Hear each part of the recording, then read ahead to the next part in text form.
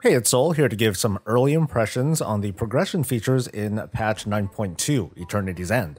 Let me be clear that I'm just focusing on things that make your character stronger, so this video is going to be nice and short. The goal is to put together what we know and address a few basic questions like how mandatory are these grinds, how much of a grind is there, and how much of a pain in the butt will this be for alts or a player just jumping in. For context, let's look back real quick at patch 9.1. Its main progression features involved Torghast and Korthia's daily content. If we pull the curtain back though, specifically Torghast was run for Soul Cinders and Korthia was run for catalog research. The end goal was for higher item level legendaries and conduit upgrades, which, to be fair, was not exactly a make or break situation for many players, but it was a mandatory thing for more competitive players. Korthia also had the upgradable gear that, well, couldn't be maxed out until just a few weeks before the patch 9.15 release. Putting those aside, running raids to collect and power up shards of domination made up the lion's share of grinding. The scope of the impact only reached so far because it was very raid-centric. The reward loop and benefits were mostly contained in the raid itself, but shards turned out to be very unfriendly for alts. A few lessons were learned and put to practice in patch 9.15. In general, 9.15 aggressively removed unnecessary hurdles for those who play multiple alts. Specifically, progression paths in Korthia just needed to be faster. In the case of Torghast, the feature needed to continue to offer rewards for a repeatable feature. Unfortunately, 9.15 missed the mark for raiders, but it did alleviate a lot of concerns, including covenant switching, anima trading, conduit energy, and the other features I previously mentioned. Objectively, things are better in 9.15 than they were in 9.1. Subjectively, you might enjoy moldy toast, but that's beside the point. Now on to 9.2. Based on what we've learned so far, there are no new renown levels. 80 is going to be the max. Conduit levels are said to have one additional rank added, which makes sense. In 9.1, 4 conduit ranks were added, 2 from using conduit upgrade tokens and 2 more that came from empowered conduits, giving a final value of item level 278. Going much further in this case, it doesn't really sound like a great idea, or maybe it just doesn't matter. Farming Torghast is not going to be needed to upgrade legendaries to their absolute highest levels. Zone content in 9.2 is going to manage this. You'll still need to go to Torghast in case you want new legendaries, so it might be worth it to do a bit of farming before the patch. Anecdote, I ended up accidentally doing a lot of Torghast for the sake of renown farming, go figure. We learned a lot about the 9.2 experience thanks to the Starting Zone podcast, which had an interview with lead game designer Morgan Day. According to him, the 9.2 content is mostly focused on exploration, and that raiders could completely ignore it, which is a little bit misleading. More on that later. The zone progression feature in 9.2 is called the Cipher of the First Ones. If we want to break this down to its most basic parts, it's a clickable tree thing that slowly opens up more of the zone. Whether it's being able to travel to new locations, zone buffs, and who knows what else. And it already doesn't even look like this. This access will let characters take on newer and greater challenges for what should be some pretty significant gear rewards. But there's also the question of what'll be the difference in experience between our mains and freshly leveled characters that ended up skipping pretty much everything and only have a renown level of 40. That's where this character comes in. Poke, or I don't know how to pronounce it, but whatever. It's a companion slash bodyguard that probably has a close relationship with the Cipher, and you can kind of decorate the thing. From the looks of it, this contraption can play the role of DPS, healer, or tank, which might remind you of the bodyguard feature from BFA patch 8.2. Personally, I think having a bodyguard is a lot of fun, outside of those bugs that keep you in combat, of course. I don't know what, if any, personality there is to expect from a robotic-looking creature like this, but I think this is a solution for players who are concerned if their freshly leveled 60s will be able to jump straight into Zereth Mortis. If nothing else, you won't be alone on your adventure.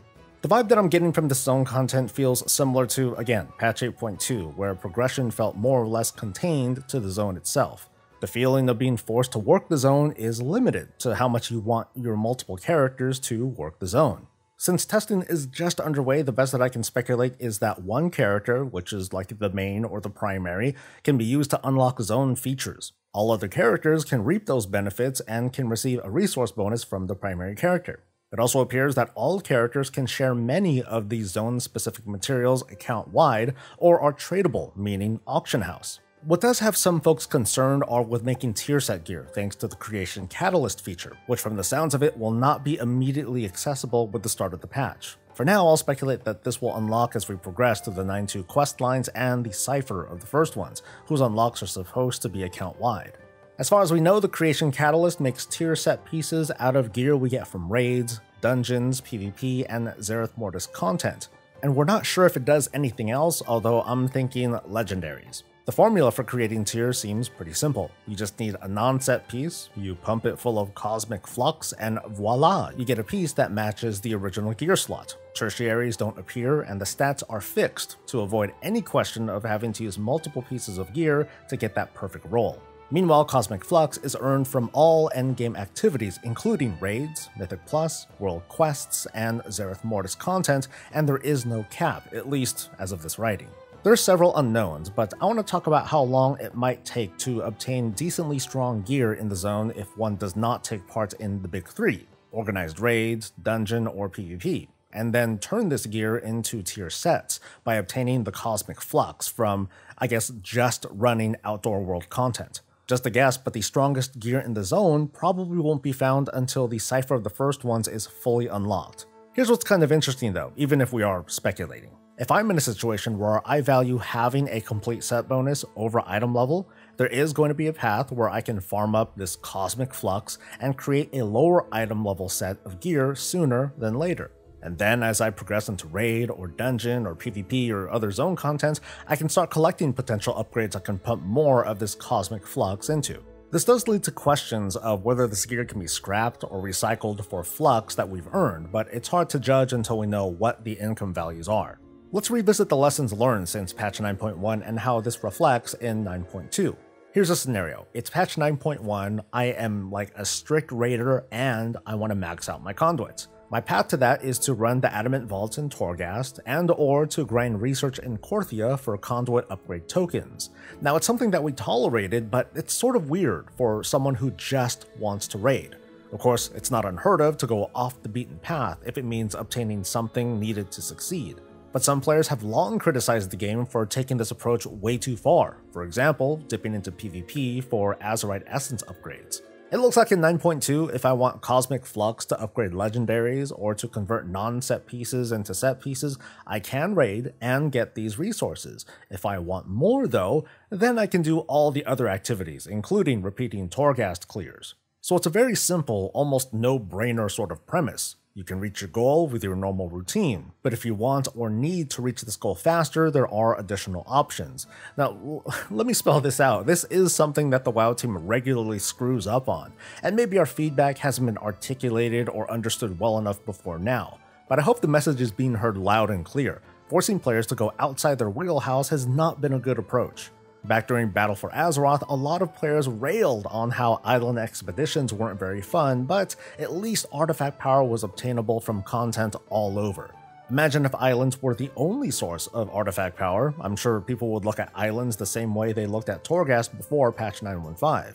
Just from reading up on 9.2 and taking a minimal effort to fill in blanks, it seems like the WoW team is a lot more mindful of our feedback from previous patches. The cipher and the creation catalyst features are gimmicky as usual, but account-wide unlocks are built in. If 9.2's feel of progression feels like 9.15, speaking for myself of course, I will be pretty happy if zone progression is given this much care in the future. Meanwhile, there's a lot more to cover in this patch that's more on the cosmetic side of things, and I'll be excited to talk about that as soon as we learn more. I apologize if there wasn't any new information to learn, but I hope that this piece was helpful for those who are catching up. Please hit that like button and subscribe for more 9.2 information, guides, and all things Warcraft. We'll see you next time. Until then, stay safe, stay healthy, and stay breezy.